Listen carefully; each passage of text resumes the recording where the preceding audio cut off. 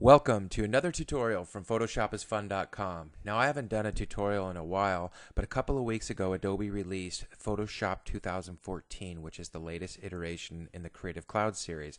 And after reading through some of the new features and then playing around with them, I got really excited to kind of get back and do some more tutorials and show you what's new. So one of the technologies that I want to cover in this tutorial is called color blending, and it's a complement to all of the content aware features. And you've probably used content aware in the past. I know I've done some tutorials on them, and it works really well generally, but there's always some cleanup work that it seems like we have to do when using content aware. Now, they've done a tremendous job with this new color blending technology that's been added into content aware. So let's get straight into it. I'm going to show you how it works. I'm going to show you some of the settings to use, etc. Okay, so the image we're going to use today is this one. You can see it's a bunch of young whippersnappers on a Saturday afternoon at the skate park doing their tricks and all their shenanigans. And what I would like to do is move this guy, give him some more elevation. So we're going to put him up here in the image so he looks like he's a lot higher. And I just want to show you the difference between content aware without the color blending technology as well as with the color blending technology. So if you're using an existing version of Photoshop with content aware tools, then this is essentially this first pass that we're going to do will show you what it would look like or what it should look like when using this image without this new color blending technology. So what I'm going to do is go ahead and duplicate the background by dragging it down to the new layer icon. And then what I'm going to do is I'm going to go over here and select the content aware move tool, and I'm going to draw a generous line around him,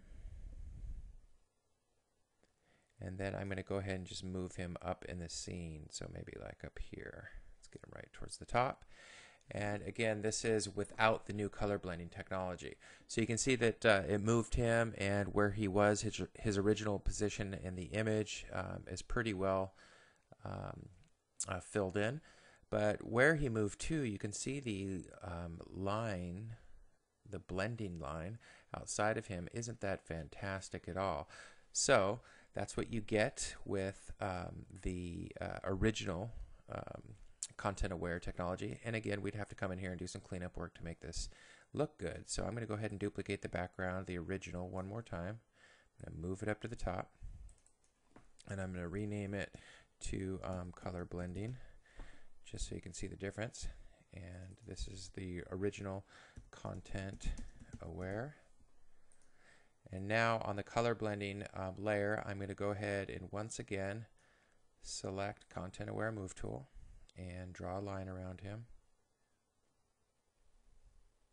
And this time I am going to basically turn on the color blending technology. So I'm going to go up to the gear, and you can see structure and color. Now structure is essentially the you telling Photoshop how aware should Photoshop be of the patterns surrounding the object that you're moving. So how strict should it be to that pattern structure? 3 is the default. It's generally pretty good. Feel free to play around with it if you have a very complicated background pattern. But color here is specific to the color blending that we're talking about. So what I found is that 7 seems to be the sweet spot for most photos, but feel free to kind of play around with the range to see what works for yours. So I'm going to go ahead and move him up here and show you what it looks like with this new color blending algorithm. So again, right off the bat, it looks pretty fantastic. It looks very natural. Let me show you the difference between color blending and no color blending. So here's color blending, here's no color blending. So everything about it looks better, just hands down. So feel free to go out and get the latest version of Photoshop Creative Cloud and play around with the color blending technology. It's pretty awesome. Until next time.